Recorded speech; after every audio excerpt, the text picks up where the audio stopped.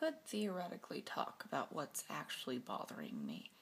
However, seeing as I don't particularly feel like crying on camera, I'm gonna avoid that one tonight.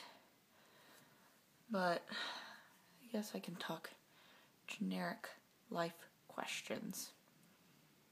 Maybe not questions, generic life statements. I don't know. I'm just gonna go with this, and you're gonna get it, and I will not cry on camera.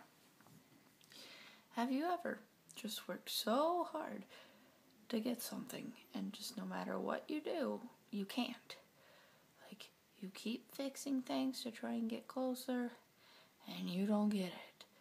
Or you fix it, and then someone else gets it, and it's just frustrating and sad all at once, and like you just want this one thing, and you can't get it no matter how hard you try.